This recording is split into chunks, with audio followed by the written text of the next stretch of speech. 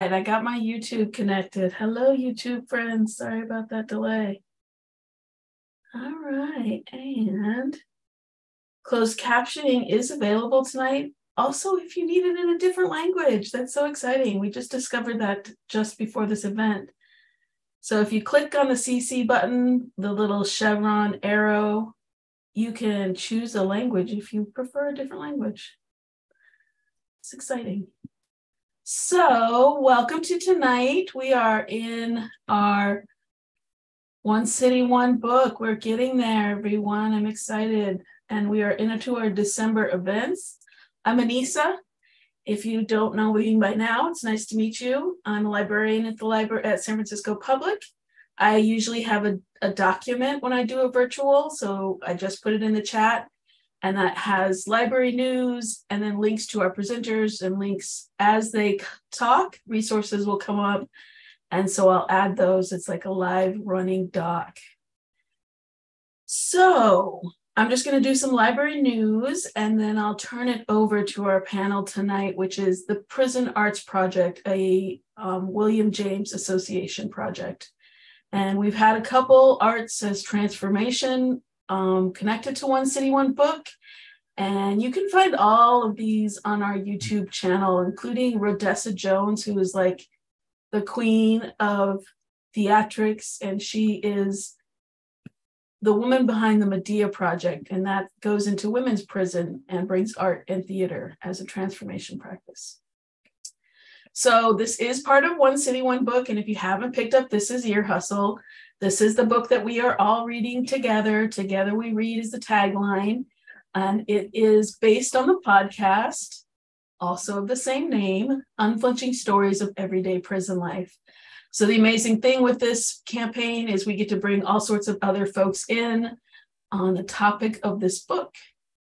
And San Francisco Public Library is really proud of our Jail and Reentry Services Department, who serves jails in San Francisco, bringing books to folks inside. And we also answer reference by mail, the most reference by mail this side of the Mississippi, from prisons this side of the Mississippi. So a lot of reference, a lot of getting folks books. And then our main library has a lot of reentry resources that we would love to provide. We would like to acknowledge that we occupy the unceded and ancestral homeland of the Ramaytush Ohlone peoples, who are the original inhabitants of the San Francisco Peninsula. We recognize that we benefit from living and working on their traditional homeland. As uninvited guests, we affirm their sovereign rights as First People and wish to pay our respects to the elders and ancestors of the Ramaytush community. And on that note, I encourage you to find out which land you are occupying at the moment. There's a great map to do that, and I'm going to stick it in the chat right now. It's called Native Land. It's very good, very interactive, and it also shows what treaties were in place, what treaties have been broken, what languages are spoken. Also the Segurite Land Trust in Oakland, women-led based organization working in land rights. Left for the rest of December coming up, we still have some virtual events for around One City, One Book. Our favorite LGBTQ prisoner resource, ABO Comics, they have started their own podcast called Tellaway 411. Tomorrow night, same time, same place, come talk to us and some of their participants. On Wednesday, the Anti-Terror Police Project will be coming to talk about how we keep communities safe ourselves. 2 events in person this weekend. Please come on down to the main library. It's been so nice. I love, if it's raining, it's the perfect time to be there, but also it's just lovely to be in the Civic Center on the weekend, particularly Saturday, and even more so on Sunday because we have the farmers market. But on this Sunday, December 11th, we'll be hosting the amazing, powerful Sarah Cruzon, who wrote a book called I Cried to Dream Again. Sarah spent 2+ decades inside and came out and wrote an amazing book. She's a powerhouse and empowering, and she's featured in Ear Hustle episode 13 called Dirty Water. The book is mind-blowing. Get it now. And please come to the event. Show some support. Come on down. And then the William James Association will be back with Our Brothers in Penn, happening December 12th. And then we final it out with our own library's own Dr. Jeannie Austin, who has written a book about serving prisons in the library setting. But they will be joined with a few other folks talking about inspiration, knowledge, and curiosity while incarcerated. All right, enough talking from me. I am so happy tonight to have the William James Association Prison Arts Project with us today. And they are going to tell us about the important work, share their art, and talk about how bringing arts education into incarcerated individuals is important and how it can help and transform. And the PAP is a major program of the William James Association, offering classes at San Quentin, taught by professional artists in hands-on visual performing and literary art workshops. And with that, I'm going to turn it over to Henry Frank, who is a returning resident, a teaching artist.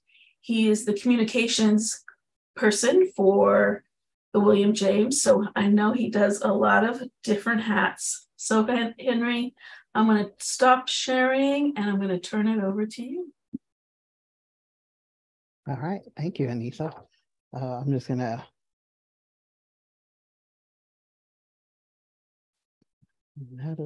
bam.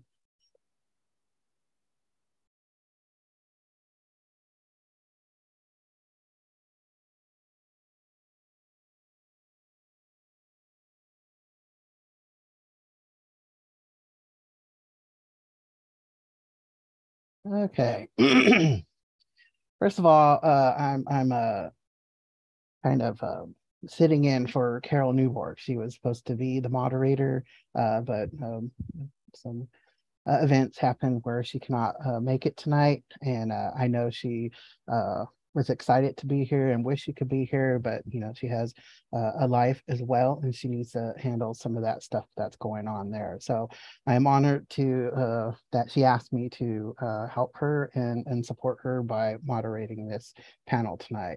A special thank you goes out to the San Francisco Public Library, the One City, One Book, for inviting us, the San Quentin Prison Arts Project.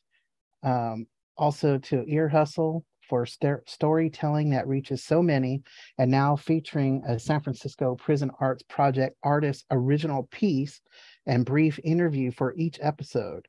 And you can subscribe to Lockdown newsletter to get all these with the new episode. The San Quentin Prison Arts Project is, like Anissa said, under the William James Association. And so a special thanks go out to William James Association and the executive director, Lori Brooks, and then the site coordinator for San Quentin, which is Carol Newborg, for making all this happen and make sure that, it runs smoothly. And then has been bringing arts into California prison since 1977. And the one who led the way was Eloise Smith. And her vision was based simply on the value of providing all individuals with the most meaningful art experience possible. In her words, that mysterious life-enhancing process we call the arts, a realm in which patient application and vivid imagination so often produces magic. So, and it's a continued belief through the William James Association that access to the arts help people understand themselves, grow and change, bringing transformed people back to the communities and families that need them. So thank you for that. I'm going to start the slideshow here.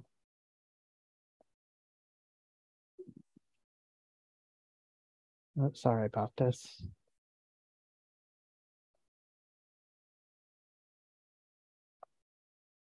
There we go. All right. So it's the Prison Arts Project from inside to outside.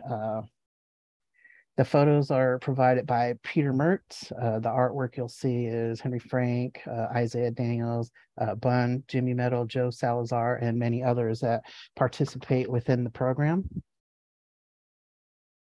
The art studio, the Arts and Corrections Art Studio, which hosts the Prison Arts Project, was created in 1980. And you can go and see, you know, the full spectrum of Peter Mertz's photo documentation at petermertz.com. There are literally thousands of photos, not just of San Quentin, but California prisons up and down, you know, the state, and all the different programs that are offered. And he really captures the beauty and the essence of the energy that happens in those classrooms. This is inside the studio there in San Quentin. From when I remember, I started Saturday mornings, and then there was Friday mornings and Friday evening. I mean, just all kinds of programs going on. And you're going to see a lot of the visual arts. However, there's creative writing, and there's origami, and there's music, band, book binding, just a plethora of workshops that, you know, that are provided there, where William James look for these artists, and then the artists come to us, and we do our best to place them into the prisons to offer their skill sets and to offer what they have to the men and women inside. And then we also branched out into juvenile halls and jails, and most recently into veterans returning, and providing art for them as well. There is a lot of individual experience and learning about oneself, which, you know, which is called introspection, just through the practice of doing your art, whatever genre it may be, and to have that patience and to sit there with yourself and figure out what needs to come out. And as you see, you know, there's all kinds of different races, all kinds of, and personally, as I'm a returning citizen, you know, different politics, different religious beliefs, different just ideologies. And after time of sitting in there with the same people doing the same thing as in painting, you know, all that stuff kind of falls to the side, and we just become artists, and we just become musicians, we just become actors inside there, and we support one another. So sharing creative experience in a community of others on similar paths strengthens us, you know, gives us those social skills that we might be lacking.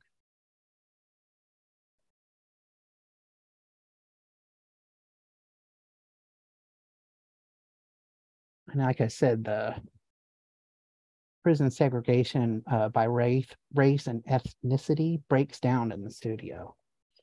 And this is Roy. I used to sit in block printing class and then the art class with him. And he's recently, probably about a year now, he's been released, and he's doing great with his granddaughter, and repairing relationships and all that stuff. And you know, sending art home, you know, helped many of the people inside to reconnect with their families and their communities. And then I know when I was there, they always offered opportunities to donate some of your art to local nonprofits for auction and stuff like that.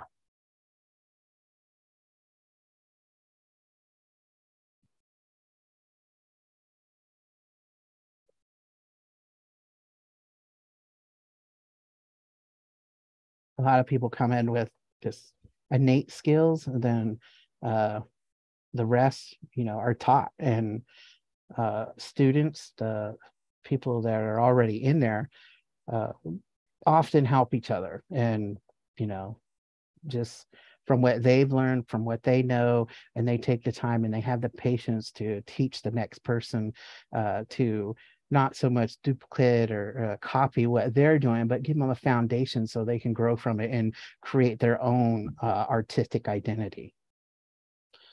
So people are finding unknown skills and talents working and from what's inside, and then just with anything, it's practice, practice, practice. So they just keep building on that skill set and improving them, which helps build self-confidence with self-knowledge and also self-respect and a sense of identity, and then also giving back. And look at all these beautiful smiles.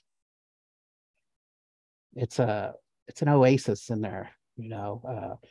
It's like in the desert and you find that one little spot of water so you can get, you know, your hydration back. And this is the hydration for the soul in the middle of that prison desert. So, and the people that come in, uh, they enjoy what they do from everything that I've spoke with and seen myself. They want to be there, and they want to give what they can. And I say, their artistic practice gave them happiness, or a sense of just comfort and maybe peace, and then they just want to pass that along to the next person, and it lands. And then, from my experience, and keep track of people that got out, they try to do the same thing. It may not be back inside of the walls, but it's in their communities, it's in their family, it's in their group of friends. And so it just keeps giving back. It's a ripple effect, and it goes out.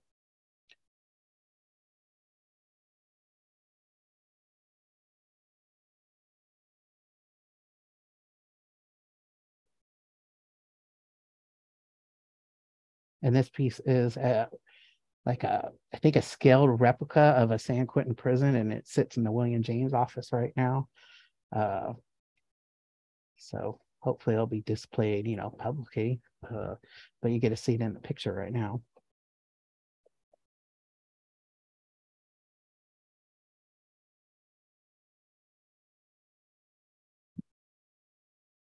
And so as you see through this, a lot of people are discovering themselves and really acknowledging, their current environment and their current situations, and just putting it into this piece of art, or putting into their music, or putting into their acting, because sometimes you can't find the words to do that, or might be a little shy to say those words on, the way you might be perceived. And so you just put it into that canvas.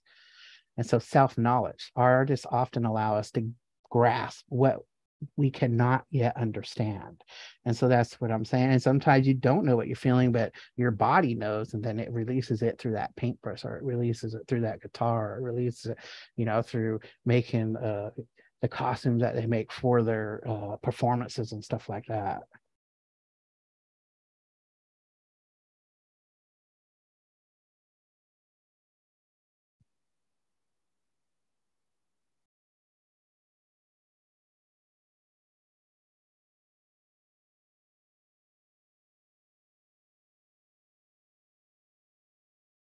And also with cultural identity and self-knowledge and community, Jimmy Meadows, Sonny Vasquez, Sam Marquez, Joe Salazar, and Lemavis Kamadiwala. Sorry for butchering the name, but I can relate. I know when I was in there, I really connected with my culture. I'm an indigenous Yurok and Pomo, and just really put it into my artwork with basket designs and stuff. And just like the men here really, connect it with their culture, and then put it on these canvases and paper. Some real intricate detail.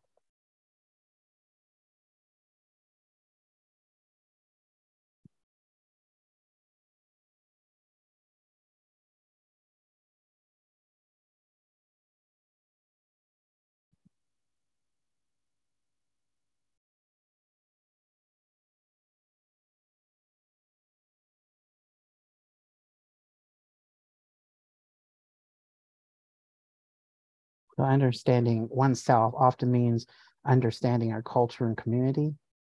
Art is a strong way to learn about and contribute to and share our culture, not just with ourselves, but with, and not just with our community, but other communities.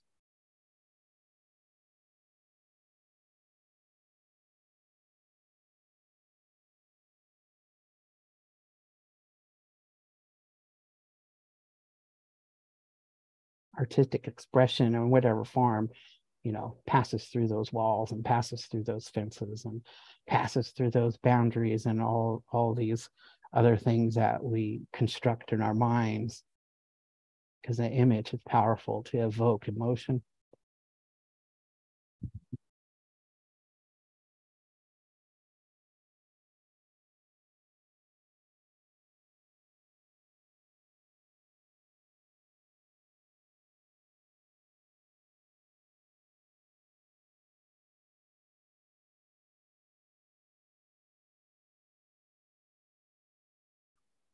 So we have three panelists with us today. I am one of them, but I'm going to go last. But just real quickly, introduce Bun and Isaiah Daniels, and then myself, Henry. I'm going to start off with Bun, and I'm going to put up his slides here in a second. But Bun is formerly incarcerated for 23 years and has been an artist, was chosen as the Yuri Kutiyama Fellow, then community advocate for the immigration rights at Asian Law Caucus, and now a re-entry coordinator with Asian Prisoner Support Committee. Bun was born during the Cambodian genocide, where more than half of his family was murdered, including his father. Raised in the refugee camps, Bun immigrated to the U.S. at the age of 6. At the age of 18, Bun was a father of 2 sons and was sentenced to 49 years in prison. Bun art is mostly based on his traumas and culture. Bun is a proud father of a 1-year-old son and grandfather to 3 grandsons. Bun is now in danger of deportation. And I'll hand it over to you and bring up your slides. Thank you, Henry.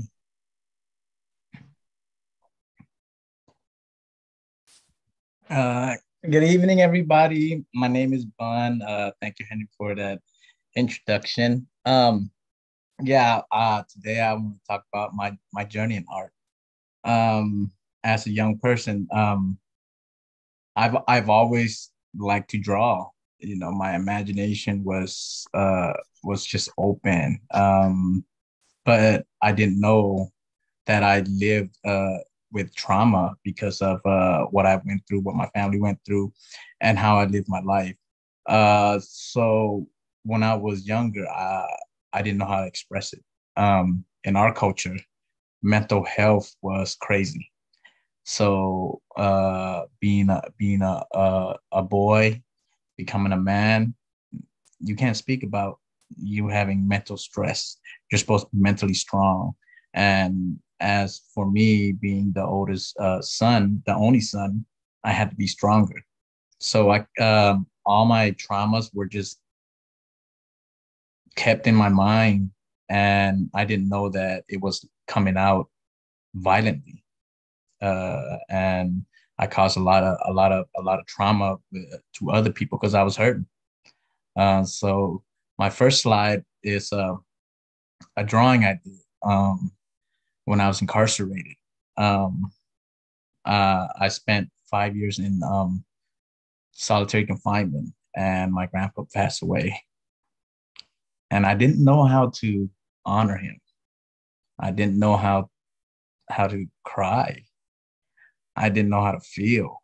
I was numb because, being in solitary confinement, it weighs heavily mentally on you. And when I got the news, all I could remember was his teachings. My grandpa was a Buddhist and was very devoted.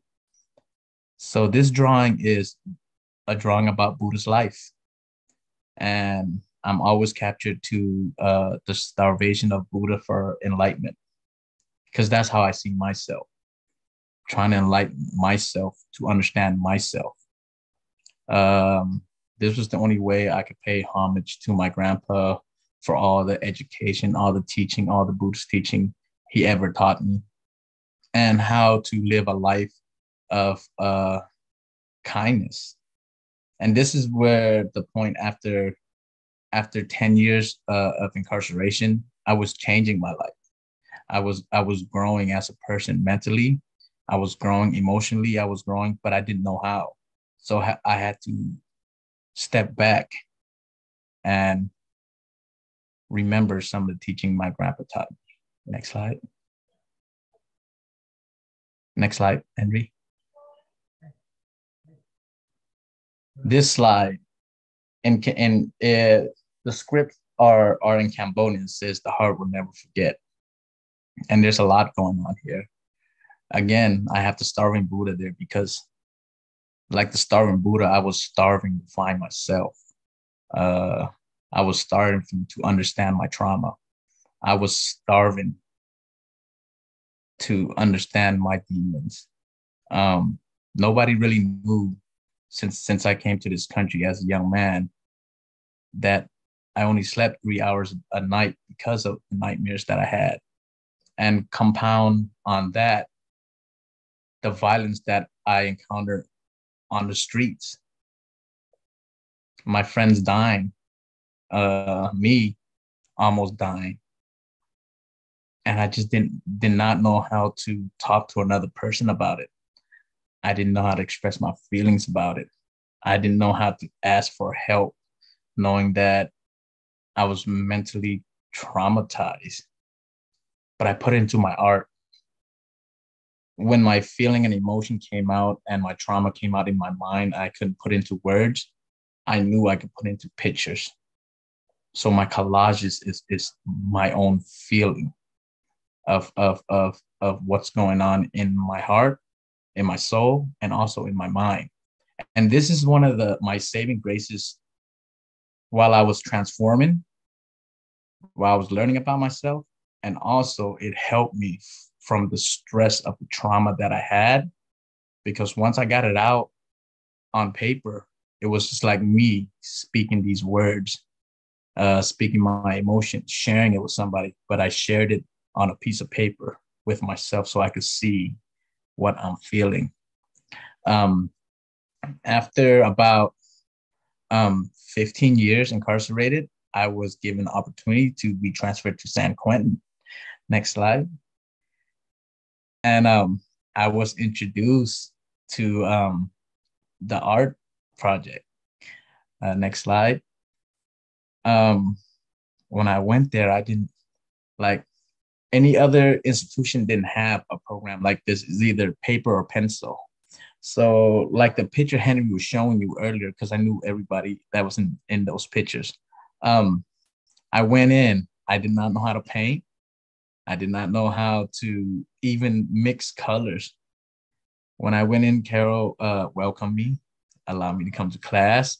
Like Henry said, we had Saturday class, Tuesday class. We had different teachers, like Amy Ho was one of my teachers. Carol, Auntie June did origami, you guys saw. These were the things that never even crossed my path as art, or I even tried. When I went there, I let everybody know I know how to draw a little bit, but I don't know how to paint. And together as a class, as artists, folks came together like, here, let me show you how to do a palette. Let me show you how to mix these colors. I was always self-conscious how people saw my art.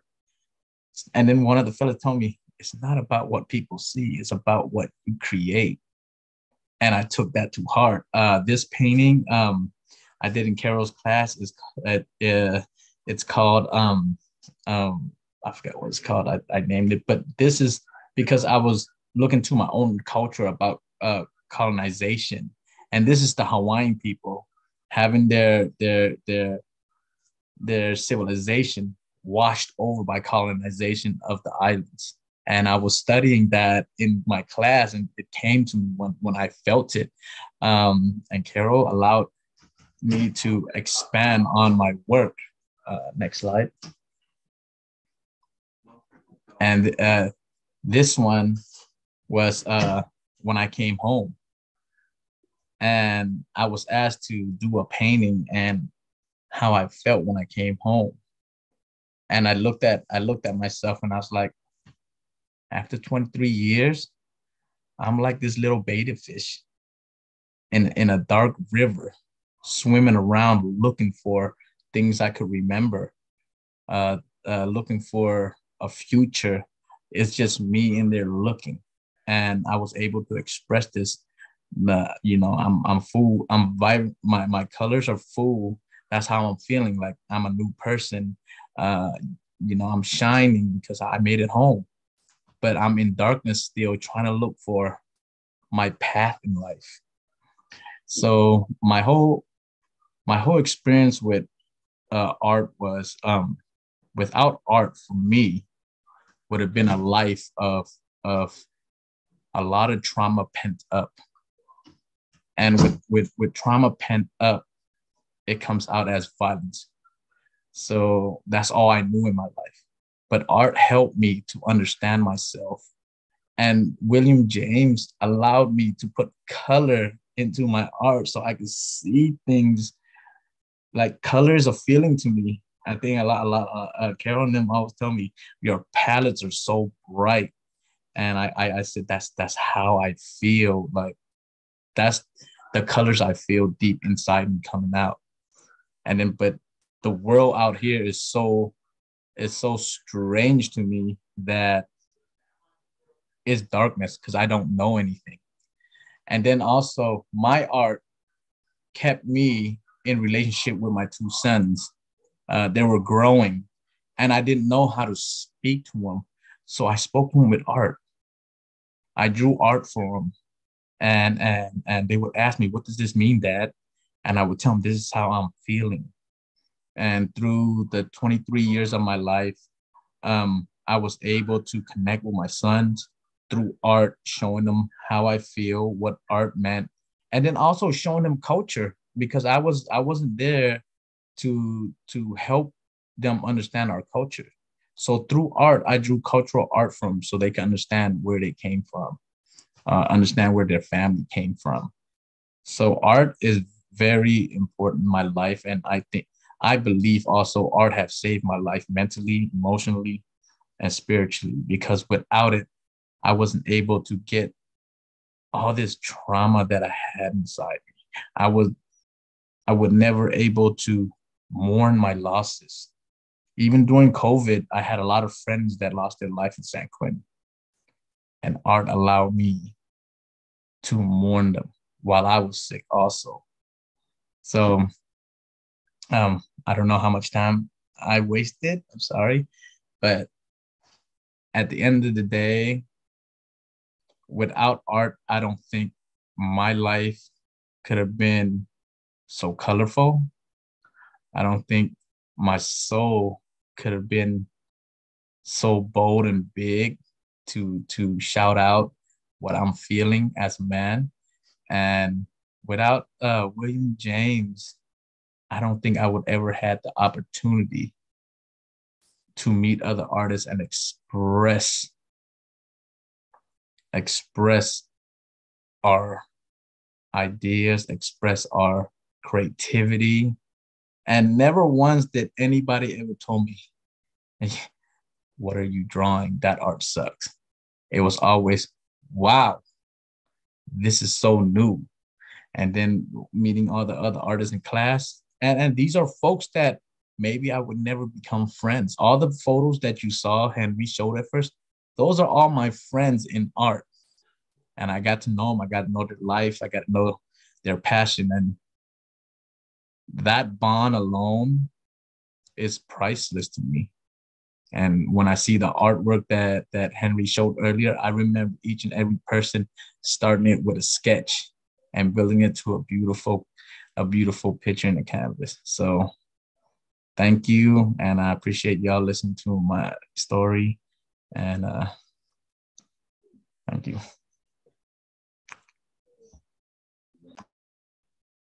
Thank you, Bun. Wow, beautifully said, and thank you for sharing your artwork, and I see your journey. Next up is Isaiah Daniel, a KDAC 2, was born into a life of alcoholism, violence, and abuse. He didn't know of a way to ease his pains, his hurt, and shame. He just held his breath, which meant he also held his hate, and it showed. Drinking, drugs, and maladaptive behavior became a way of life for Isaiah. He needed some place to rest, a place to find himself. He needed a place so he could breathe, and he found that place in prison. Having a program like the Prison Arts Project provided him with a way of facing his trauma through expressing himself through art. These pieces are professed, resulting in his healing. Real quick, did you want yours on a loop, or did you want me to do it by the mouse?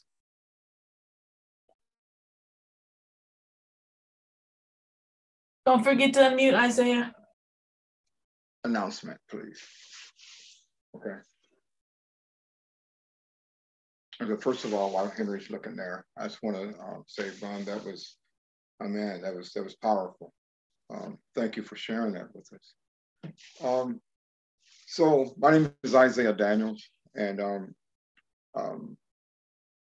it's an honor to be here. First of all, I also sit on the advisory committee for Uncuffed, a subsidiary of Ear Hustle. As it was said that I'm also a KDAC 2 substance abuse counselor, on which all these things came after I got out of prison. I'm also formerly incarcerated. I did 21 inside, 26 years total. I went into prison with a life sentence. I went in violent. I went in not understanding who I was. And it took programs like PAP, Arts and Correction, William James Foundation. It took those programs to help me to sort myself out. You can click this next picture, please. And the thing, I'm gonna take you back and forth for a minute. I'm gonna skip up. I also teach at Laney College twice a year, usually in the spring and in the fall quarters. And on the first two pictures, Tanner, can you go back for me? On the first pictures, sorry about that. This was a teaching lesson. And what happened was, I went through a lot of abuse as a child. And I mean, I was beaten to the point where I left home at 13. I was always told, just like Bun said, you know, that men don't cry. And so I was denied the opportunity of expressing my emotions. And so as I stated earlier, what I decided to do was take a deep breath and just hold my breath. Before every beating, I would hold my breath. Before every abuse, I would hold my breath. Every scolding, hold my breath. And until I started turning to drugs and alcohol, and every relationship I've ever been into, I destroyed. Every family I joined, I destroyed. Every job I had, I lost. Every friend I had, I abused or lost, because I was what I was treated, how I was treated.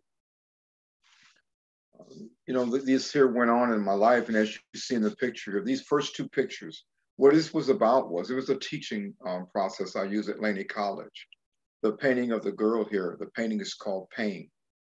And I always said that this painting was me, and this was how I felt inside. This painting was painted approximately 13 years before my mother passed away. That was one of my monsters. Her mother was the other monster. But in my class, when I was teaching, the students would always ask me, so you don't love your mother? I told them, no, I don't love her. If she died today, I wouldn't know how I felt about it. In this here painting, and then one day I painted this painting, and I said that it's pain, and this is how I feel inside. And then the day that my mother died, Henry, go up one picture to me. And this is for some reason, I just took my phone and took a picture of myself. And if you look at my eyes, my face, and look at the picture of this or other painting of Pain, you can see that it's identical almost. From the nose up, it's almost identical. The only thing is, her mouth was open, my mouth was closed. But the eyes, the eyebrows, they're all the same. The nose, the bridge, all the same. I'm just going to jump in really quick. Henry, can you put it in present mode so we can see the photos better? Thank you. Yeah, and so what it wind up is that all this time, I actually really knew how I felt. You know, I just didn't know how to express it. But I did wind up expressing that on that one painting. I just didn't know I did it until I started, um, until I learned how to express myself. And I learned how to do it through art. I was transferred to San Quentin State Prison in 2011, after already spending a decade and a half, just roaming the prison systems of California. Like I said before, I was violent. I fought a lot, stayed in trouble, just like my normal life. But when I got to San Quentin, go to the next flick, please. When I got to San Quentin, this picture is called Contemplation. When I got to San Quentin, I ran across the art program. And someone just had invited me to come in. And when I went in there, I seen Black guys, white guys, Asians, Hispanics. They're all sitting around this here table together, talking and enjoying the day. But where I came from, it wasn't like this. You couldn't do this. And so I found myself a corner, and I just kind of sat there and watched everybody else. And fortunately for me, Carol Newberg, the director, she used to walk over and slide me a piece of paper and a pencil, and I used to slide it right back over there at her, because I wasn't here for this. I was here because I had gotten upset outside. And so I came to get away. I needed a place to breathe. And this was probably one of the only places you can really actually just get away from the prison world out there. Long and behold, I started drawing, and I started painting.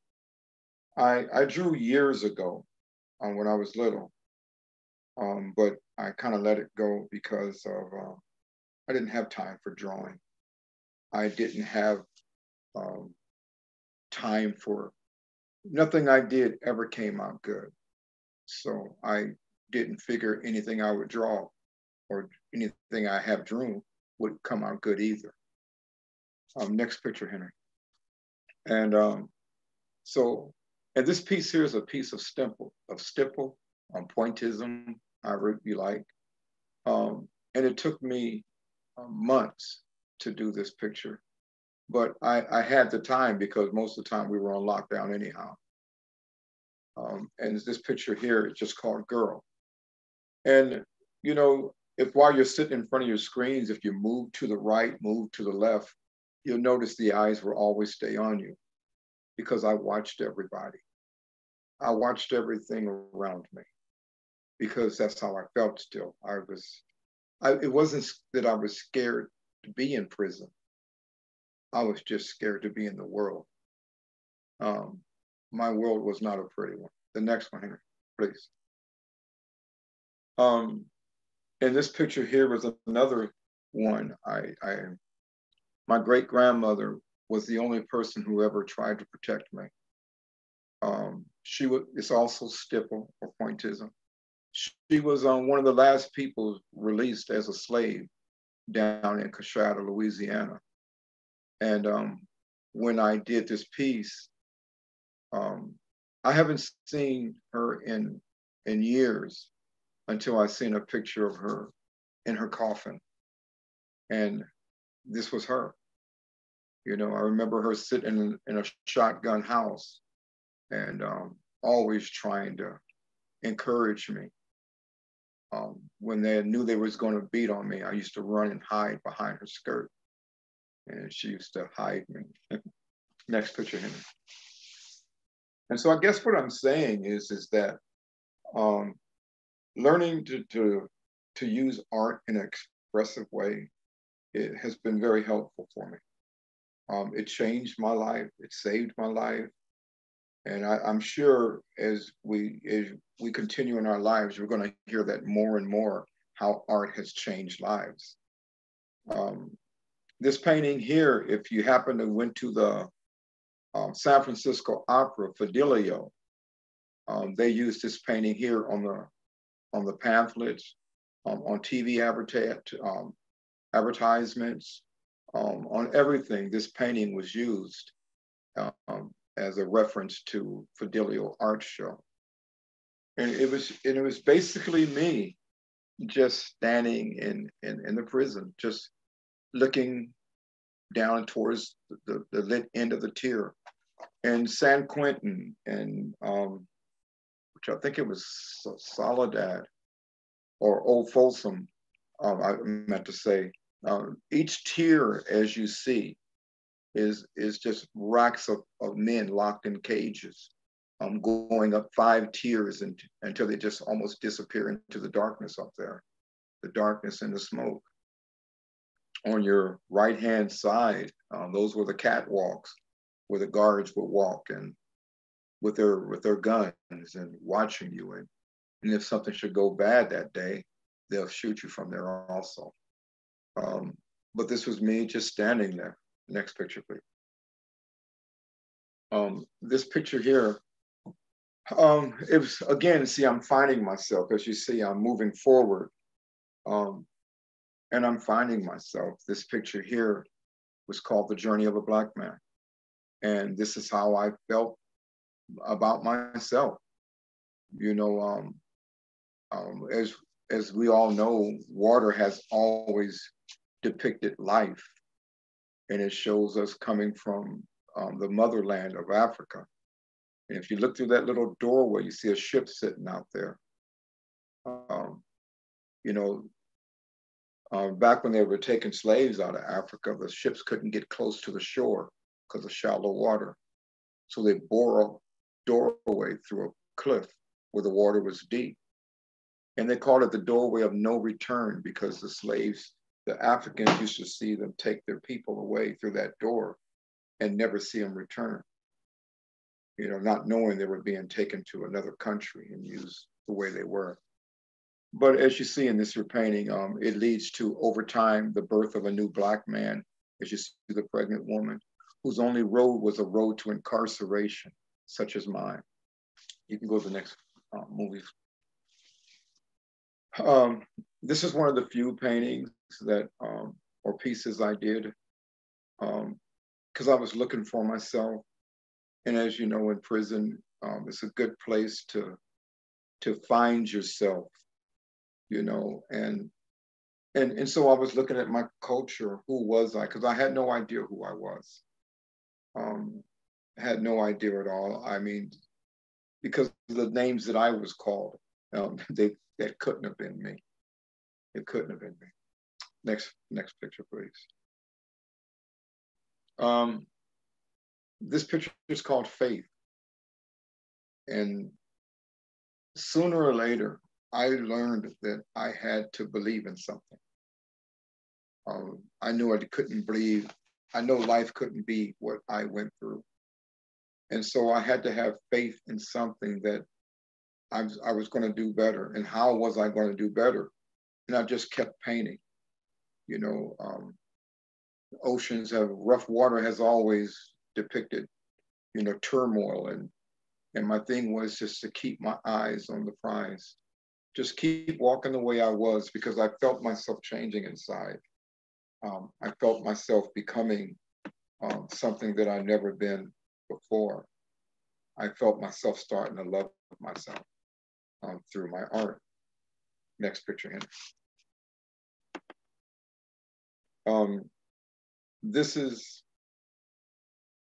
for me was, some people say it looked like Tahoe. I don't know, never been to Tahoe. But this is what I always wanted in my life. This painting was what I feel inside of how I want it to be, or how I want to live, how I want to find myself. If you look way down in there, if you can see on your screens, there's a cabin down there, and sitting on a beautiful lake. And I realized that I felt like I needed to have peace. I was finding that peace. Them pine leaves were done by hand, every one of them. And I was finding peace sitting there in San Quentin in the art class. I don't know if the administrations and prison authorities, senators, whoever making these decisions know how important it is for men, women, people to have a way of expressing themselves. And I couldn't find anything more beautiful to express myself than art. Next one, Henry. You know, I think when I painted this painting here, we was going through a tuberculosis outbreak. And I think it was Solano State Prison. And I was starting to feel love again. I've never really been in a relationship. I've never been in a relationship sober, you know, and it was it was amazing. You know, you're almost 40 something years old and you've never been in a sober relationship. And so I had met someone and I drew this painting. All right, next painting. She was a Hispanic woman. And I always said in this here painting that she danced her way into my life. This is what I painted as far as representing her and what she brought to my life. Next painting, please. But ultimately, my life was, this picture is called Agony. Prior to coming to San Quentin, this is how I felt. As you see, I threw some Van Gogh in there. Hope we didn't mind. But I was struggling. I've been going to the board, constantly going to the board and constantly being denied. And if you see the guy climbing out the manhole back there, that's how I felt, like I was trying to get out of a manhole. And days and nights were just rolling by me. And the time I got was distorted with a broken justice system, you know, and I've always blamed other people for holding me down until I really realized the only hand that was holding me down was a hand that looked just like me, because it was my hand.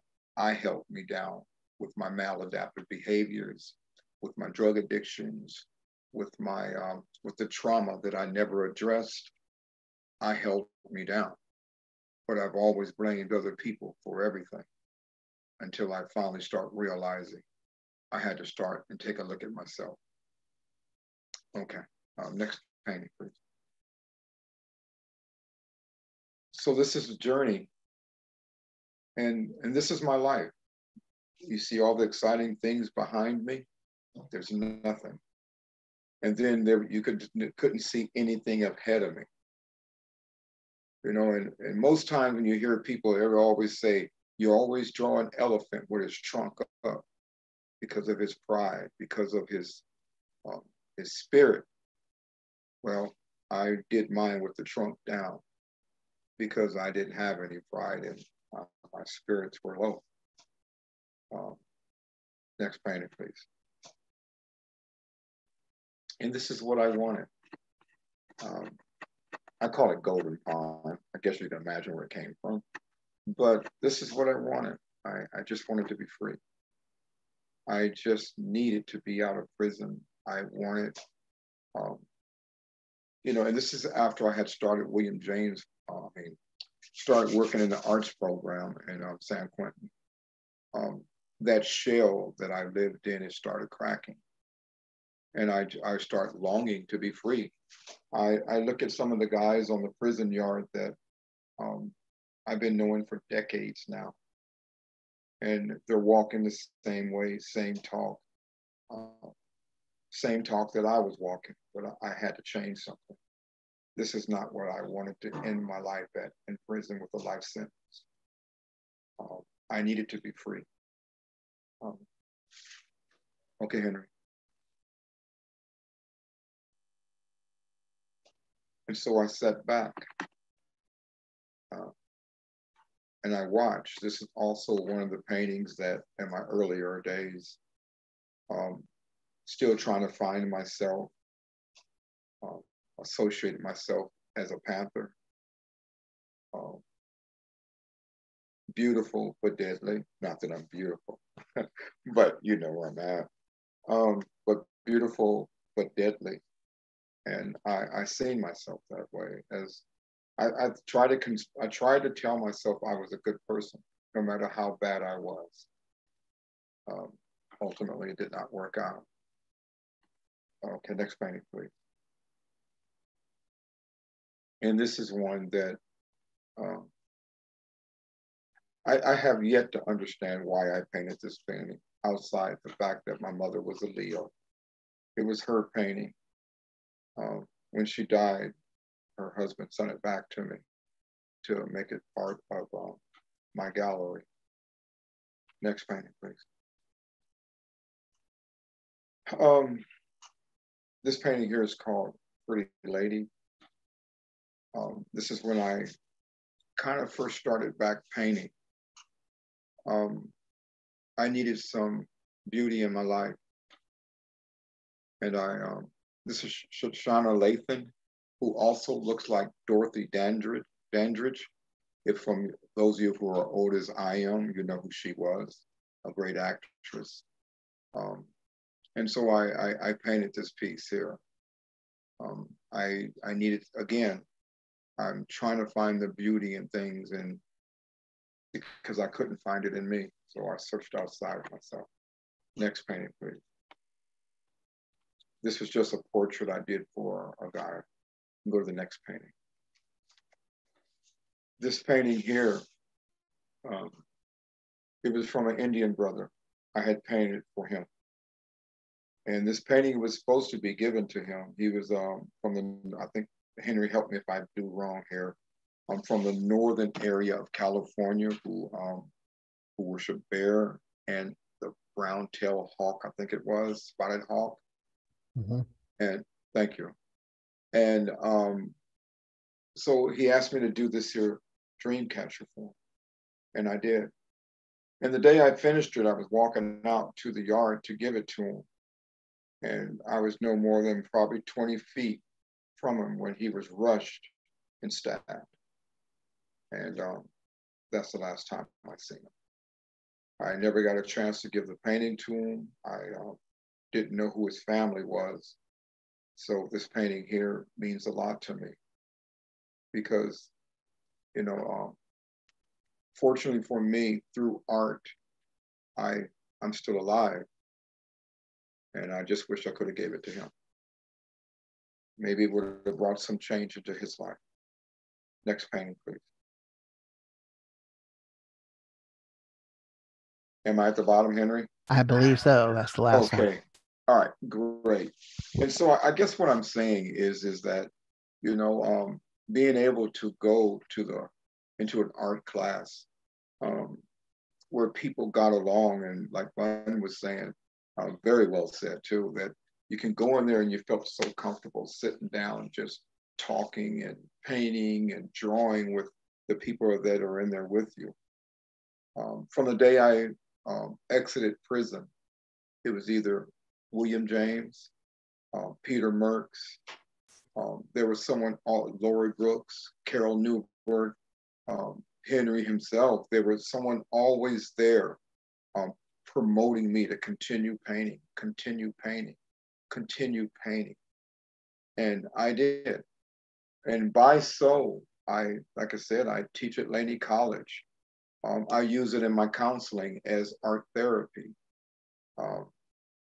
I still use it on me and myself. Even today, when I find myself becoming depressed or upset about something, I take a brush and I just paint away a cloudy day and paint sunshine back into my life. So I just hope that by us doing this tonight, that it gets out there that art is a means of transformation. Art is a doorway to the unknown.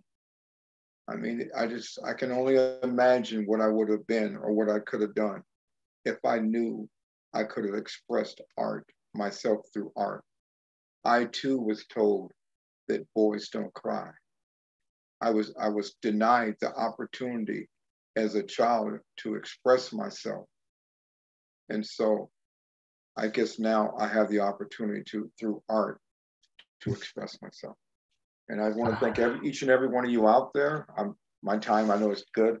I want to express everyone out there. Thank you for opening these doors. And I hope we get this message out to all the right people, to let them know that we need these programs in the prison system.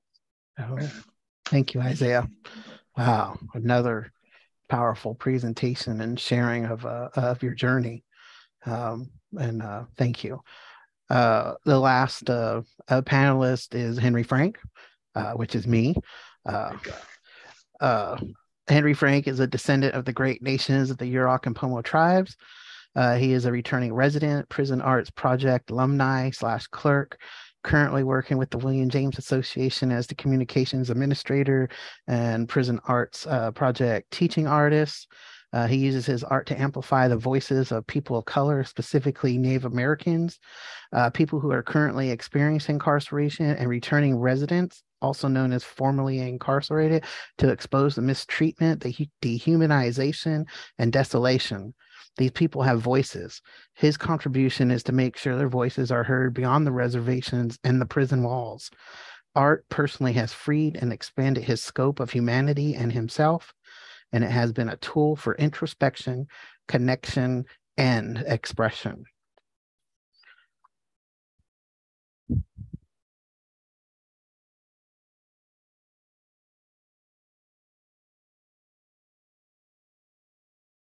All righty.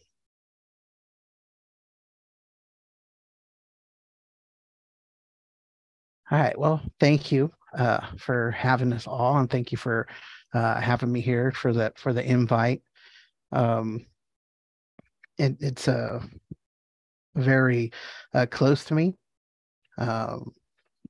Talking about, I guess, the activism and the support of the arts inside of correctional facilities, may it be state, city, juvenile hall, or other places that are underserved. And I'm just going to go on kind of chronological order with my thing. This is Stairway to the Spirits in 1999. So I've been incarcerated like 5 years. I was just doing little things at first, and then they got this, I think it was, I can't remember what it was, like 12 by 16 art pad. It wasn't the best of quality, but they had these colored pencils that came with it. And then I was able to get the pens through quarterly packages and stuff. And as a child, I mean, I knew I was Native, I was Yurok and Pomo, and I knew of our dances and our ceremonies and all that stuff, but we didn't spend a whole lot of time there. And I wasn't introduced to the sweat lodge until I was in San Quentin, when my I guess my current spiritual journey, I mean, it's all of it, but my most recent, I say, and that's like, almost 30 years ago, but it just came out through my art, using the basket industry, and then some of the animals that I believe, or that I know, were my spirit guides to get me to the next level. 2007 in San Quentin. At this point, up to this point right here, I accepted to die in prison. I had a 29-year to life sentence, and I didn't see anybody going home, no matter how many degrees they had, PhD, no matter what programs they had, no matter what they did, nobody was going home. So I was like, well, this is it. This is my life.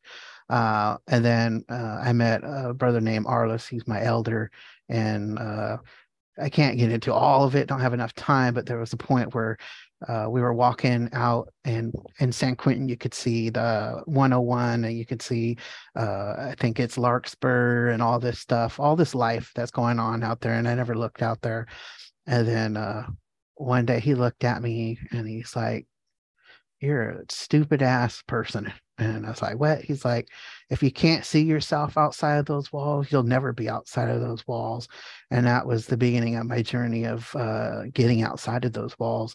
And I believe that was like 2005, 2006. And so at this point, I started going to self-help groups and started, I got to arts and corrections first thing, and I had that. But this piece here represented that I'm no longer dying, or I'm no longer rotting in prison. I'm actually just in hibernation until this winter storm passes. And then here's 2008, got salmon.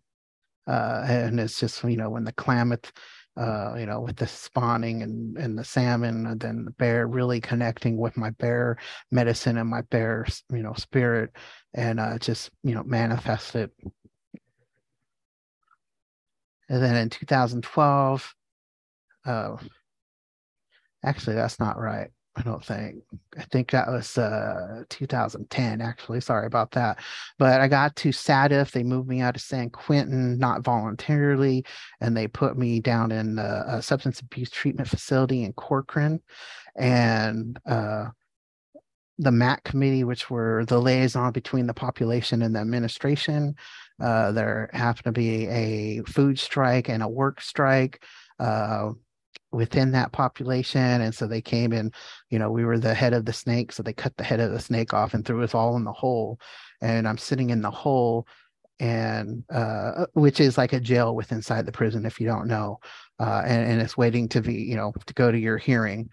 And so I'm sitting there and I'm just like, wow, how did I get to this point with after all of the programming, after the arts and corrections, after, inmates putting away childish things, and all these other programs that were helping me.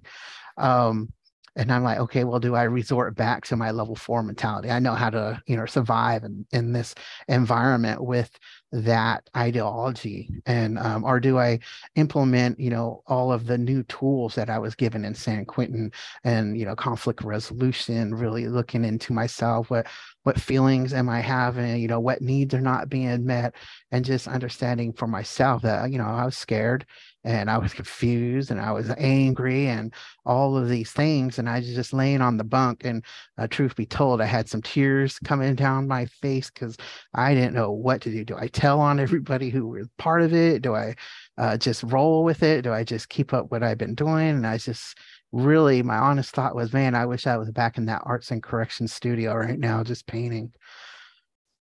And I just like, man, I wish I had a canvas. And I rolled my head over. And then I saw this bag, and it was a bag that they put you get your roll of toilet paper without the cardboard thing in it, and you get some tooth powder, you get 2 envelopes, a couple pieces of paper, and then like a pen filler that's cut down to like 1.5 inches without the outside of it. And so I just tore off the gluey part of the envelope, rolled it around the pen, and I took apart the bag, and I just start from one corner, the upper left-hand corner, and I just drew all the way across to the lower right-hand corner. And by the end of it, I was calm. I had a clear head to think about, like, what is the best strategy to, get back to the main line. And at the time, I was just putting all of that uncertainty into this paper. And then years later, when I get to see it, and there's a beautiful story behind it, but I'm not going to share it today. But I mean, it's just a great connection piece. But today I get to see the battle within me that was going on. Do I continue, my self-help programming, my self-improvement, or do I go back to what I knew, and that's the dark spot. But even in the dark spots, if you look at, there's butterflies and dragonflies, there's still that piece that wants to be there. But it helped me get through that. And in 2013, I was finally released, and this is the first block print that I got to do. And it was probably like literally maybe a month or 2 months after my release. And this one is called Finally Home.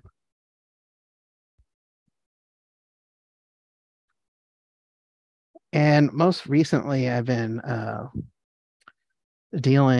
so a little background, when I was in there, I rarely did anything that represented prison or represented in my mind, the trauma of it and the hardships of it and the what's the heinousness of it and the callousness of it and the disconnection of it, and just really put my energies into Native American, like my spirit guides that that are not caged. They can fly wherever they want, go wherever they want, and connect it with that, and then just connect with my past and my ancestors. And so recently I'm at a spot where I can really look back and reflect on just the hardships and the torment of prison. And I just happened to put it into Lego sculptures. This is the Mind Prison series. This is series 1, and this one is the Minefield. And it's just the middle one in the first one from the left, and then the visiting room. And the visiting room was almost like the arts and corrections, where it was a neutral area where there was smiles and there was family and just people getting along. And then from that came the gun towers, and then also the transportation bus. And just quickly going through here and just get a full kind of view of the prison. And then here's the visiting room, all of it custom made to the decals and stuff. And then getting into my spirituality again for the people with the bear dancer over Sweat Lodge. And then easy come, easy go, getting into, really seeing that burst of color on these really single colored prison walls and prison wall fences and stuff like that. And Paul Marks the Spot, and that's the dance arbor that I first bear danced in. And then getting into really the trauma of what I've experienced and what I've seen with Get Down, Headshot. Actually, it's No Warning Shots, but the title. And then finally, this one here, I was just hurting so much, maybe like a couple weeks ago, and it was like false heart attacks. And I just want to put it in this canvas. I want to capture it on it. I want to trap it in this canvas. And this is the piece that came out: Desperation Meets Helplessness. And this is Deep in Prayer. This one just came to me, and it just, it's just a beautiful piece. Sorry for going so quickly, but I just want to be mindful of the time and everybody's, time as well. And so if there's any questions, I'm sure we can, about another 10 minutes or so.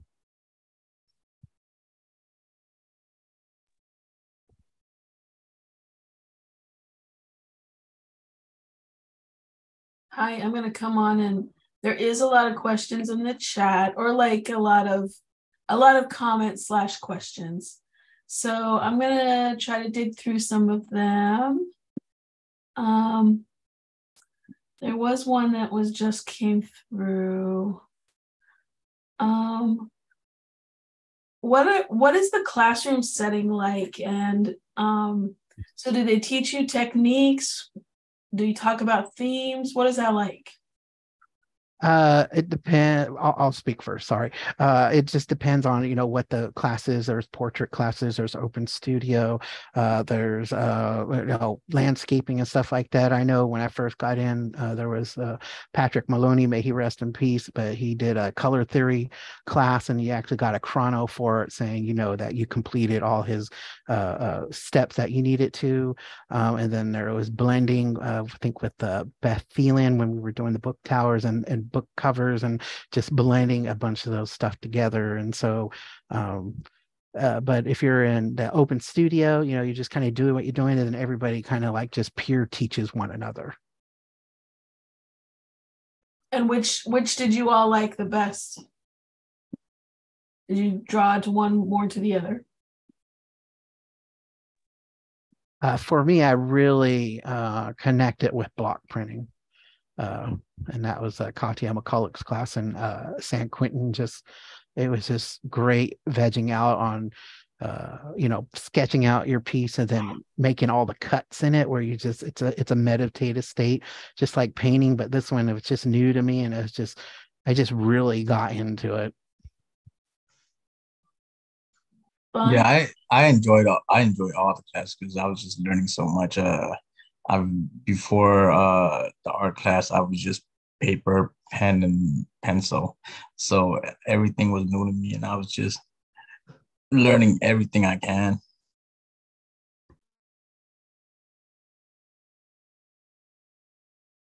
I have a lot of pieces that are in stipple. I love ink. I love doing a lot of pieces with ink.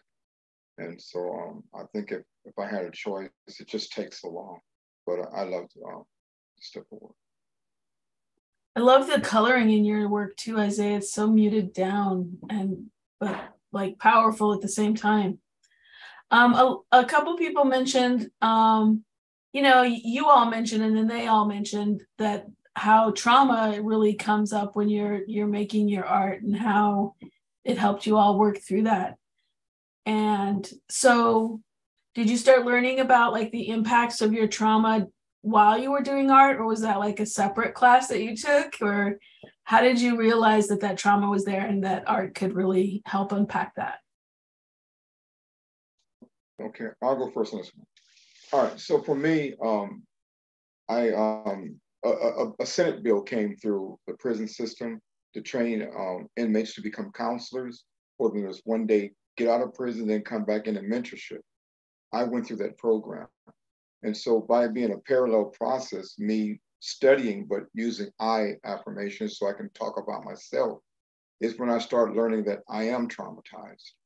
I do have problems, not problems, I have issues, and so, and then I realized, and when I start finding out what they was, I started using art as a means of, like when I feel myself starting to overload, I go draw, I'll do stipple, I'll sketch, because most of the time I was locked in the cell because of the kind of prisons I was in. But no, it took art for me to free myself mentally.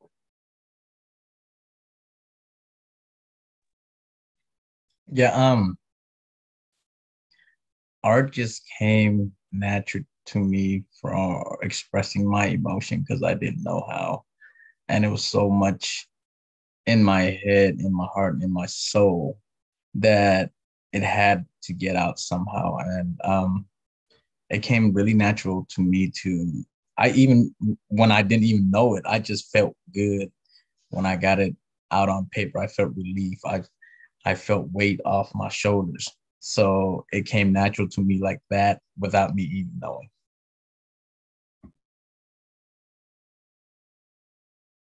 Thank you. So there's a lot of love in the audience coming through. I hope you're all reading those in the chat.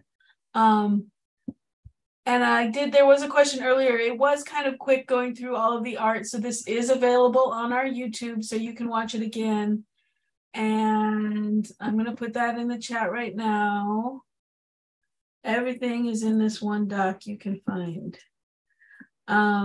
And I'll just read a couple of the amazing comments I see. Is the three of you have created such powerful work from deep, difficult, and authentic inner growth. Thank you for sharing such powerful and expressive work. And again, you can find the website to the William James Association. If you scroll all the way down, you will see a donation button that you can help prolong and make this project live forever. Well, hopefully not forever. I mean, wouldn't it be nice if it was not happening forever? There was no need for, a prison arts program.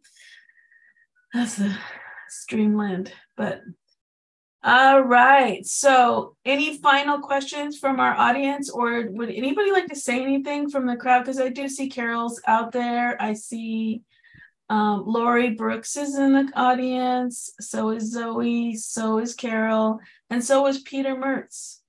So if anyone else wants to say anything, you're welcome to I can make that happen. Carol, I'm gonna give you the mic. And I also saw Zoe and Ned too, just to give them a shout out. Oh. And we can hear you. Sonia's out there too, I saw. Oh, good. And Laura. Yeah. So I just want to say that hearing each of you tell your stories and see your work, and I know you and I've seen your work, but this just what came together in such a beautiful, moving way. It's a valuable thing to have documented. I'm really glad that it's recorded in this. So thank you. And I thank you all for being all able to share like this. It's such a role model, really, for a lot of people. It's like you were saying, you know, you see the artists, like we come inside and we're moved and, you know, see amazing people and amazing things happen. And then you take that, you know, we're so grateful for all that coming in and sharing with you and getting to witness. And then you go out and share it further. It's just, thank you. Thank you. This is wonderful. Thank you, Carol. All right, final words, please close us all out. Any final words from the three of you? You want me to call on you, Bun? You go first. Like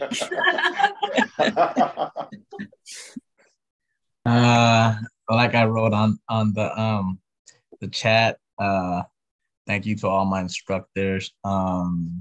You became friends to me in there through art, taught me a lot, showed me that art could be a bridge between folks that are incarcerated and the community. And you help us spread our image, spread our creativity, just spread what we our deepest feelings. And yeah, without art, I think my life would have been different. I think my healing process would have been different and harder. And I think that through art, I've made a family outside of my family, because I still are connected with the artists that I sat next to. When Henry showed the photos, it bring back a lot of memory of the class that I was in and a lot of folks that I was with. And I still call them my brothers. So thank you. Isaiah. Okay, thank you. I just want to say this to the people in Uncuffed, some of the guys that in Ear Hustle, Carol, you, Steve Emmerich, Lori, even Henry, Bun. And what I'm trying to say is that, you know, it's a shame when you have to go to prison to find people and that you love and care about. And that's what I did. I don't think I've ever told anyone that I really loved them or cared about them. But when I got out of prison, I just felt like the William James Association just wrapped their arms around me and held me, and they stayed with me from the day I walked. They're still with me. I hear from them all the time. I stay close to them. I never realized while sitting in prison that these will become friends of mine, family, like Bon said, families of mine. And I just want to let them know that thank you for everything. You've done so much for me, and I appreciate you, all of it.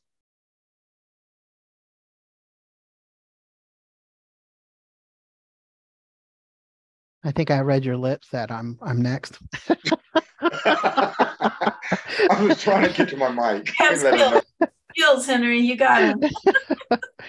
Again, just a heartfelt thank you, deep appreciation and gratefulness to the San Francisco Public Library and to Anicia for hosting us and giving us the space, for Carol Newborg for coordinating it with you, to Ear Hustle, to the William James Association, and just to let people know, we're not the only organization out there for the arts and corrections. There are many others volunteers out there up and down the state in a lot of these prisons. So appreciation to all of the teachers who have dedicated, the time that they give to the men and women inside experiencing incarceration, and really just a deep gratitude, because it just goes beyond just the instruction. It goes beyond the materials, it goes beyond just, technique. They're creating a space and displaying kindness and equity and equality and professionalism, and what a normal citizen is, and, having that professional boundary friendship / instructor. And then just, a shout out to the California, I think a lawyer for the arts, the California Arts,